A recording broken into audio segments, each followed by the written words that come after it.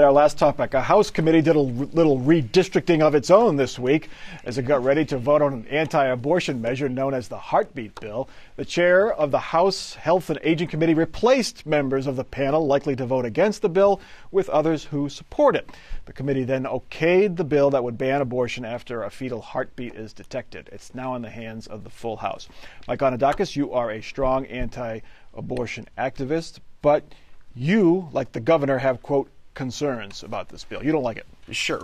Well, we like the fact that every human being with a beating heart should be protected. We like that premise, but there's a thing called the federal courts. And full disclosure, I am the president of Ohio Right to Life, so make sure that put that out on the table. But it's not the issue so much as what will happen in the federal courts. We've read the book. We know how it ends. And currently now, under the guides of Roe v. Wade, we can't pass measures that are pre-viability. So the unintended consequences, you have 9 members on the United States Supreme Court. 5 of them currently now rule against us. So it's simple math. We would lose 5-4, maybe 6-3. So why would we invite a court that's against us to rule on an abortion? So you don't agree with the supporters of this bill who think this is the case, this is the law that could overturn Roe versus Wade? Certainly. No, that's just not the case. If you look at abortion jurisprudence, even when we had the ban on partial birth abortion procedures and we set the viability standards, it wasn't based on an all or nothing approach. So I applaud the debate that we have, but we've got to be careful for unintended consequences. Now, we didn't have a lot of debate on this bill, though, I should point out. This bill got 1 hearing and was limited to 3 hours of testimony,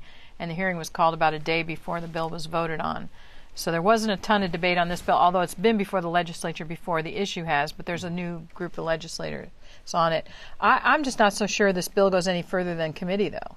You don't think the full House has already voted on it? I'm not sure they have 50 votes in the House to go on this bill. We'll see. And if it does pass the House, the Senate and the governor have both said they have concerns about it.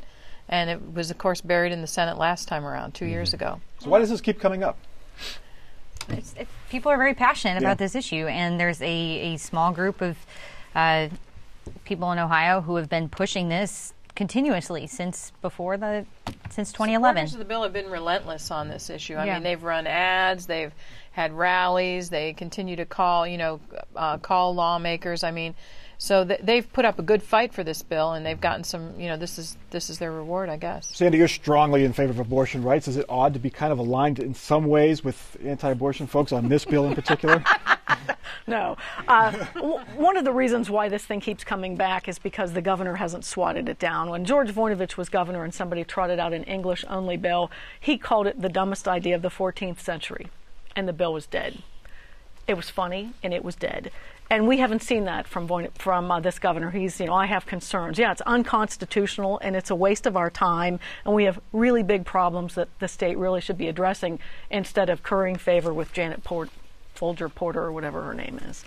So we'll know next week whether or not it goes to the full House, I suppose, after Thanksgiving, I suppose. Right. But, we should note this is the end of the legislative term, so this was going to have to move through the House, go to the Senate, and move through the Senate before the end of the year, which is highly, highly unlikely.